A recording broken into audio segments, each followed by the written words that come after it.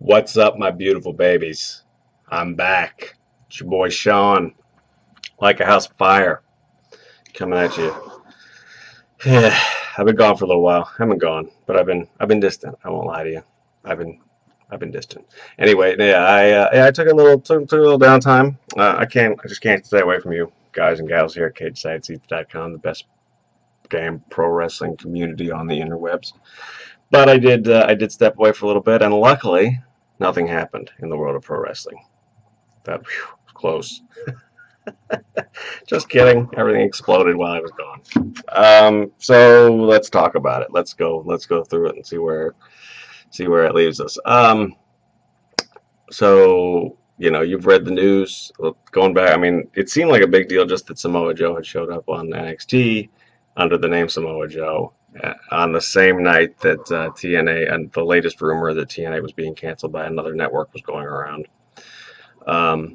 TNA spent the weekend spinning that, denying that, etc. And then yesterday, the bombshell, which I don't think is overstating it, at least in relative terms, dropped that Destination America, the home of TNA, Impact Wrestling, whatever they call it, was going to start showing Ring of Honor Wrestling TV as a lead-in to Impact when they moved to Wednesday nights. A lot of good reportage that started as a tweet of all things, and then a press release, and then a lot of good reportage went on, including but not limited to our own Keith Harris, about how that came to be and what it means and stuff like that. So what does it mean? What's going on?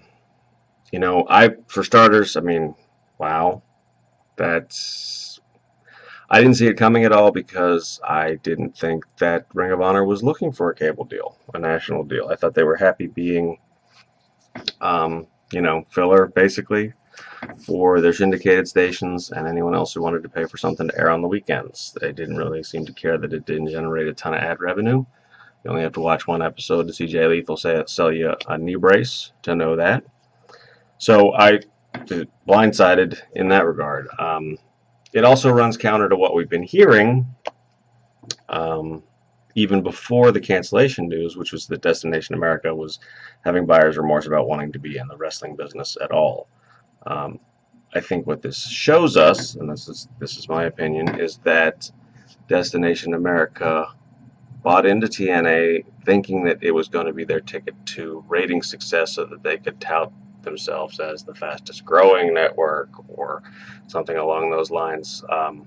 Basically what USA and NBC gets out of WWE, which is, sure, we can't sell many ads on it, but hey, we can say we're the most watched cable network in America or whatever. So they thought they were going to get that. I guess they didn't cut a great deal, though, because I guess they're spending more money on it than they wanted to, because they did get ratings. They instantly became the top-rated show on the network. I think if they thought that Impact was going to bring over much more than it did, they were dumb, for lack of a better word. If you look at the households that Spike was in versus the households that Destination America's in, the trends on Impact's ratings, those sorts of things, I think they're doing pretty well, all things considered. I think if they thought they were going to bring in more like 800,000 viewers a week or something, especially when they put them on Friday nights, that's not smart. So what they're doing with Ring of Honor, I think, is fairly smart, in that they're going to see if they can get the same kind of numbers at very low cost to them. They're going to run, this, I think it's 26 weeks, they're going to run this initial deal is the number that I've been hearing, and they're just going to run the version that runs on the weekends on syndicated channels and that shows up online the week after. Sinclair already pays to produce that, so they're not going to sink any more money into it. See if they can get decent ratings, see if they can use that as a way to, pump Impact up to the next level, and why not? I think it's very little cost to them, and and they can see if they can get the ratings out of it. Now, if they get the ratings out of ROH and there's not much of a change in TNA, I think TNA's still dead because it costs too much money to produce, and they can probably put a little bit of money into Ring of Honor and make that a much better looking product, and probably get the same return. So So like I said, I think it's a smart play. I remain surprised that that Ring of Honor is doing it, but it's an indication on their part that they want to be more than just a feeder system for WWE. I think the success of their shows with New Japan probably emboldened them a little bit to do something like this. But I think maybe this was in the plans all along. It's surprising how quiet they kept it, and that it runs counter to what we thought both Ring of Honor and Destination America were doing. But there's somebody over in Discovery Networks that is championing wrestling programming, or they wouldn't be doing this. They wouldn't have done the TNA deal to begin with. They wouldn't be doing this now. So that's interesting. What does it mean for TNA? Where did TNA go wrong? There's books to be written on that, I guess. I mean, for me, I still think their biggest mistake was not completely rebranding themselves and starting from ground zero when they moved to DA, to Destination America. I think they should have called it something else. I think they should have, had a tournament for their first champion or something. I mean, they did some different things, but it was still a very similar booking. It was a good show, but it was the same show with just sort of a back to basics approach. It was still WWE light, which something like, for the most part, Ring of Honor avoids. Something like Lucha Underground definitely avoids, although that's a whole nother production model, because I've heard reports that they're going to get picked up for a second season, but they have to be hemorrhaging cash. So I mean, that's a whole nother topic, though, of what they need to do. One that I think I've covered, but my memory's getting bad in my old age. So that's the main thing that I think TNA did wrong. It sucks for a bunch of reasons that Impact might go away, and I really think probably will, at least in their current form. They may become something like House of Hardcore, where they run shows overseas to fulfill those contracts, and maybe a few house shows here and there. But I think this is kind of the death knell for them as a major player. It sucks that some of those wrestlers are going to struggle to make as much money or as steady money. It definitely sucks for whoever's behind the scenes. But that company had a ton of chances, and Dixie Carter, who supposedly made her fame as a marketing executive and rose to a presidency in whatever firm she was with, she never figured the marketing of this one out. And that's going to be the legacy. Hopefully, it's just the legacy for Impact, and it doesn't screw over everybody else who might ever want to get a national TV contract again. Because I think she's definitely alienated some executives at two major cable companies in the United States, at Discovery and Viacom, which owns Spike. And that's I mean, she didn't play this hand well. There's reports going around, there's memos going around that maybe she tried to go behind some Destination America's executives back to a Discovery communications executive, and yada yada yada. I don't know if that's true or not, but where there's smoke, there's fire a lot of times, and it doesn't look like she did a great job running this. So I think that's going to end up, that's going to be the end of Impact as a major player. I hope it doesn't affect Lucha Underground getting renewed, even Jeff Jarrett getting a contract.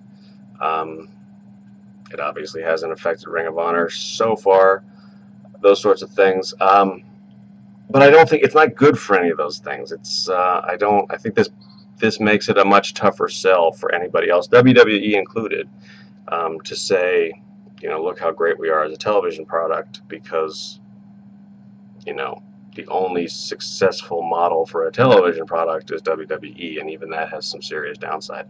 It makes Vince's decision to go to the streaming service look really good too, because that's a way for them to get that revenue without having to rely on advertising dollars, which apparently is a real big problem for wrestling. So that's that. So I think it's really bad for TNA. I think it's pretty bad for wrestling. I think it's really interesting for Ring of Honor. We'll see where it goes for them.